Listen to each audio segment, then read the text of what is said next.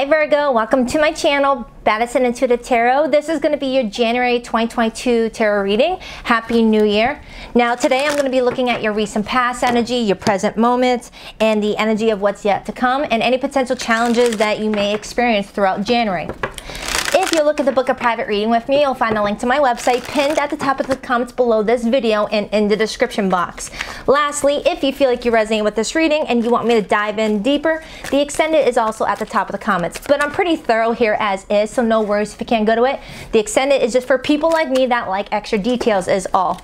And I also teach how I read tarot on my Patreon, which is linked below. So let's begin your reading. What do we have for Virgo, please? What's in their recent past, their present moments, and what's yet to come for Virgo? I keep on seeing the Sun card. So you could be dealing with a Leo, or there's just a new opportunity coming in, possibly after, a completion. One more shuffle for Virgo. Let's rock this deck for my vivacious Virgos. Let's first begin looking at the potential challenges that you may face. We have the Fool. Okay, this is a new opportunity, but you see how Alice is just jumping all into that hole, just not really caring what that hole will lead her to, just taking caution to the wind and just going for it. The fact that this is showing up in my challenge position for you tells me that there's an opportunity coming in for you, Virgo, and you might be a little bit apprehensive about leaping all in. Okay, so we'll see what's going on with that. What's in your recent past? We have the Magician. This is Mercury in Virgo, but also Mercury in Gemini energy. We have the Five of Wands, Leo energy. And we have the World, Taurus, Scorpio, Leo, and Aquarius energy. Didn't I just say a moment ago when I said that I kept on seeing the Sun card that there may have been a completion that is taking place for a new opportunity? The World is a completion and it's showing up in the recent past, and we have a new beginning. May not be the Sun card that came out, but close enough. So let's look at your present energy, Virgo. We have the Eight of Swords, which explains why that's in your challenge position. Let's continue, present moment. Seven of Swords, you don't trust something. And the Nine of Cups, you're not trusting something that could be a wish fulfillment. Let's look at your near future, Virgo. We have the Four of Pentacles. This is you protecting your stability, protecting a relationship, protecting money, protecting a home situation, protecting your job, protecting something with that Four of Pentacles. More near future.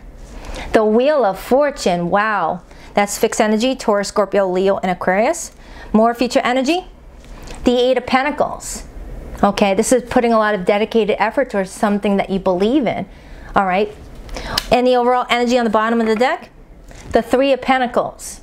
Virgo energy, but also Taurus and Capricorn. Seven of Cups right underneath that. Ten of Wands. Virgo, this is like clear as day to me right now. You've got an opportunity that's coming in and you put so much hard work towards it. I don't know if this is a relationship. I don't know if this is a career opportunity. I don't know if this is something you have been trying to build for yourself, but you've been putting a lot of energy, and the universe is watching that and is getting ready to reward you for something.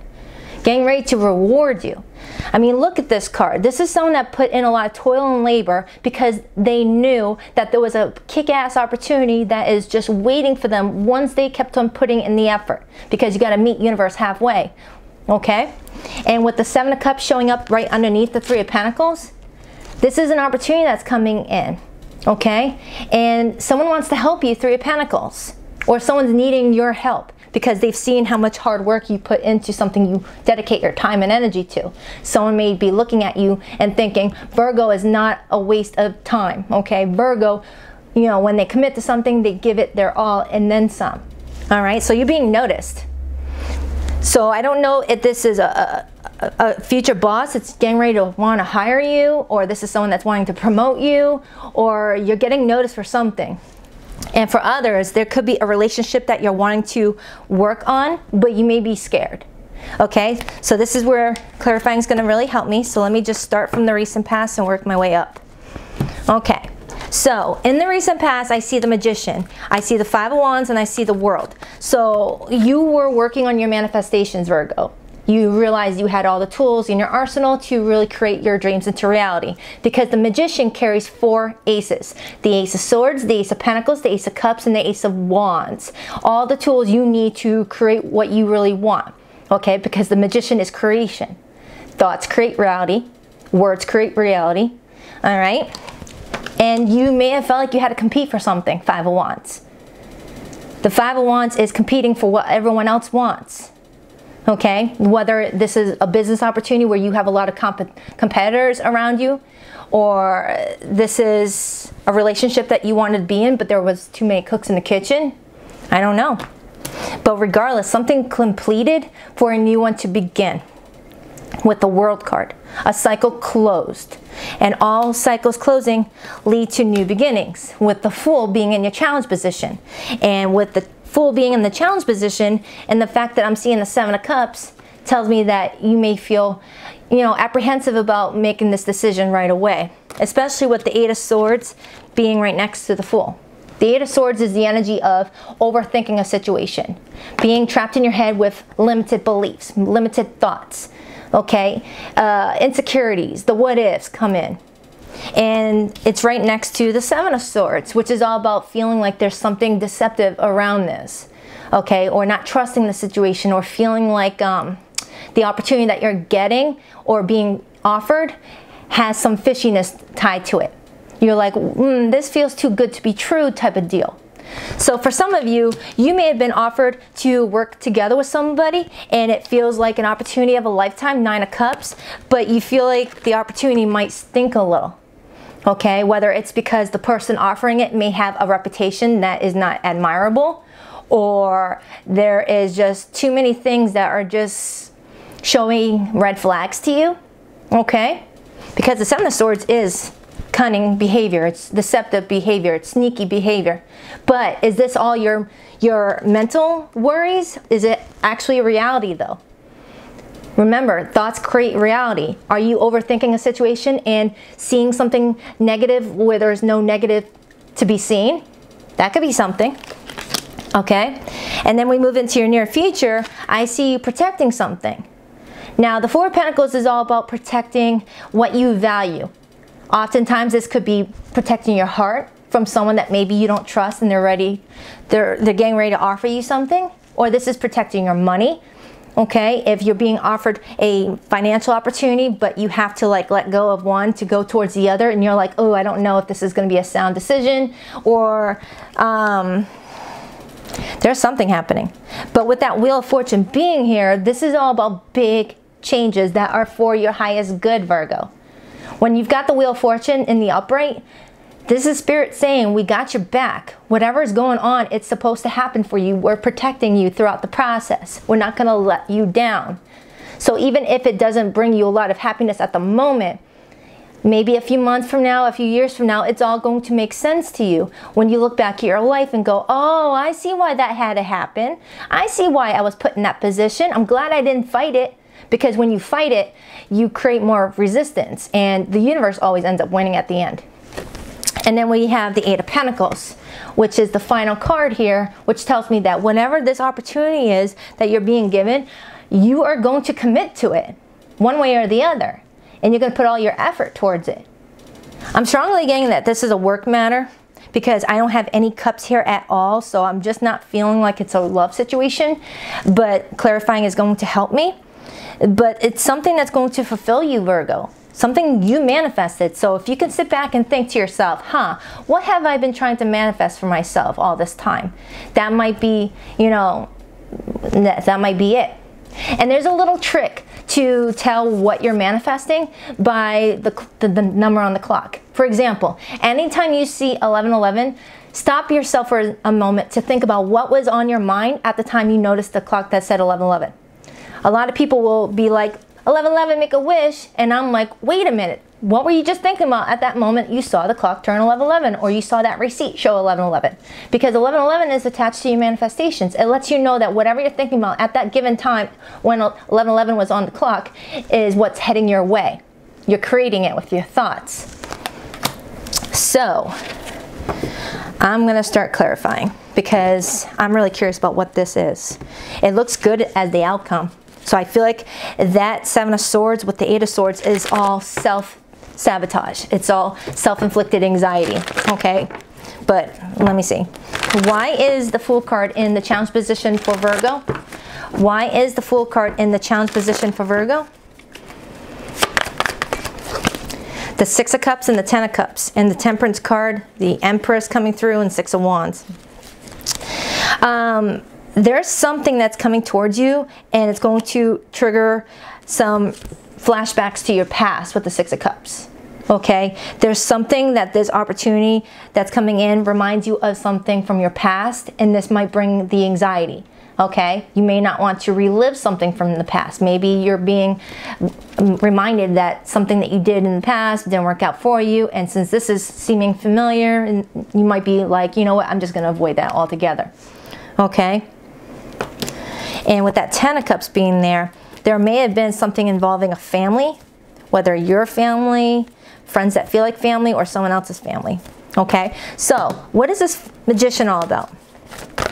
Why is the Magician here in Virgo's recent past? The Five of Wands and the Tower. Look at that, and the Five of Wands is right next to that Magician. You were competing for something that other people were wanting at the same time. All right, you were manifesting something. 1111. 1111, just when I was talking about the Magician. Synchronicities at its finest. And with that Nine of Pentacles being there, that's your energy. There's an offer that is heading towards you while you were going through this manifestation, something that you were really focusing on. But there was some shakeups with the Tower, Five of Wands. Virgo, I'm strongly feeling like there was some challenges in the recent past in regards to a work opportunity where there was a lot of competition around it. And it looks like you're the one winning if you accept this offer. Give me a card on that Five of Wands. Give me a card on that Five of Wands. Three of Wands, something you're waiting on or were waiting on. Ten of Cups in reverse. Okay, I feel like at the time that you were waiting on your ship to come in, something going on in your home life was not going well. There could have been a lot of fighting involved. There could have been a lot of arguments. There could have been a lot of people not supporting your goals, your dreams, your wishes. Maybe you would have, maybe you told some people, hey, look, I'm going off after this job opportunity or this business opportunity. Show me some support. That would be awesome. And they're like, why would we show you support? You're not going to get that. You don't have what it takes. You don't have the tools. You don't have the business degree. Blah, blah, blah, blah, blah. Okay? So there was some arguments based on what you were manifesting yourself. Someone wasn't believing in you, Virgo. Why is that World in the recent past? Something closed up. Nine of Pentacles. You ended a cycle and regained your independence to move in a different direction. And the direction that you moved brought you some supportive people. All right? Maybe even a love interest with the Lover's card there. And there's the Queen of Pentacles. That's you. So I feel like in the recent past, you closed out a cycle that was detrimental to your stability. And now that you're in your present energy, being given an opportunity of a lifetime, you are scared that something from your past is going to creep back up. Some sort of insecurity, something that someone else said to you, stuck with you. Whether you're in your head going, I don't deserve this opportunity, my family was right, my friends were right. F that. Those aren't friends. That is jealous family too. Anybody that doesn't support your ideas or your aspirations are not your people. Okay? I don't care. I have a best friend that is always coming to me with so many different business opportunities, and even though she's given up on a few of them, the fact that she's trying, I want to support that. Even if in the back of my mind, I kind of know that it's not going to turn out well, I try not to think like that. I don't want to give off that negative energy, and I just support her. I'm like, you got it. You got it. Okay? That's how a friend should be. So if you had some people in the recent past that were poo-pooing on your freaking goals and dreams, they were just enemies. They were competitors. People that didn't want you to do better than them. So that's what the Eight of Swords and Seven of Swords is. The lies and deception that they've fed you is getting the best of you. Don't give it power. Don't let those words from those people who aren't in your shoes take that power. Because what you're being given in January is going to be a wish. Something you manifested. So why turn away something that you manifested? It's like ordering a pizza and the pizza finally delivers and you stand at the door not opening it. What's the point? What's the point of manifesting what you want if you're not going to accept it when the universe brings it to you on a platter? Why is that Nine of Cups here? Oh my God, the freaking Magician and the Six of Wands. Virgo and the World and the Hermit and the Two of Wands, something you planned for. I can't make this shit up. I just said you just manifested this. So what's the point of manifesting it and then it show up at your door and then you reject it? And then I clarified it and I got the Magician. And with that Six of Wands being there, this is telling me that you're going to overcome any challenges. The Five of Wands is what I was just talking about in regards to the people in your life. And the Five of Wands came out twice. The Six of Wands goes after that. It lets me know you're going to overcome this. You're going to rise to the top. You're going to be getting a lot of positive attention due to what you've been manifesting. Guys, girls, I don't know what this is, but it's something big. And the World card and the Hermit card came out with it. It's connecting to some sort of cycle you closed for a new life for yourself. It's like, even if that recent past was maybe a year and a half ago, whatever was going on in your recent past, you may have felt like your life was not stable, felt a little bit chaotic, and then moving into this present moment, you're seeing the rewards for everything that you went through. Okay? And now that this opportunity is coming in, you're going to be like, am I ready for it? It's kind of like someone that works on their acting skills, competing for roles in a movie. And then when a film director that is well known comes to you and says, hey, we need you for this part, something you've been working towards. And then you're like, ooh, crap, am I even ready for that? It's something like that. And the fact that the Six of Wands is here could tell me that I'm pulling in a Virgo that's in the public eye or is about to get recognized from a lot of people. Okay, so moving into your near future, we have the Four of Pentacles, the Wheel of Fortune, and the Eight of Pentacles. A lot of financial gain here.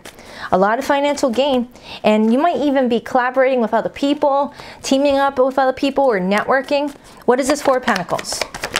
Four of Cups.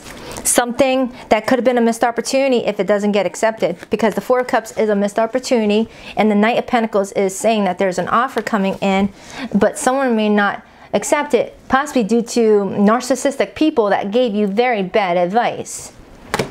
Why is that Wheel of Fortune here?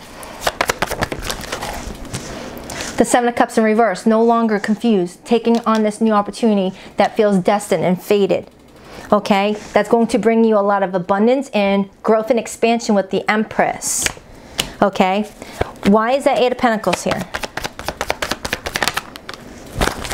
The Queen of Wands, the Page of Wands.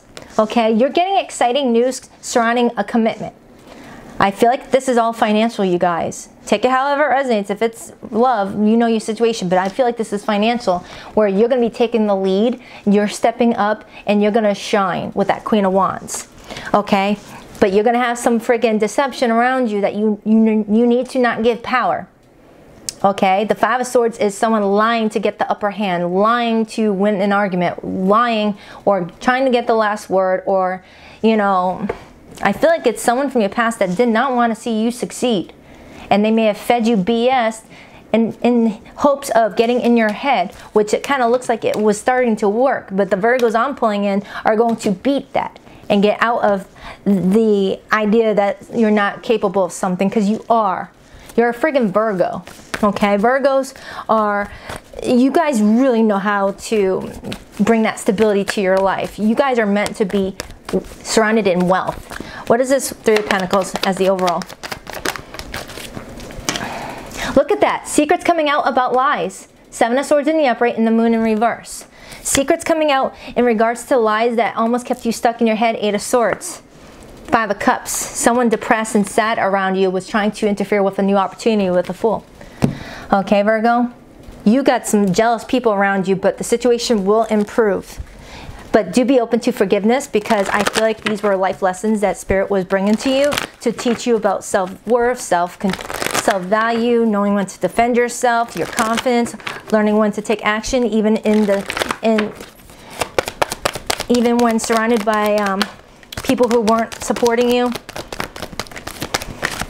I got a year from now. So whatever you're working on today, a year from now, you're going to see the abundance. I got no.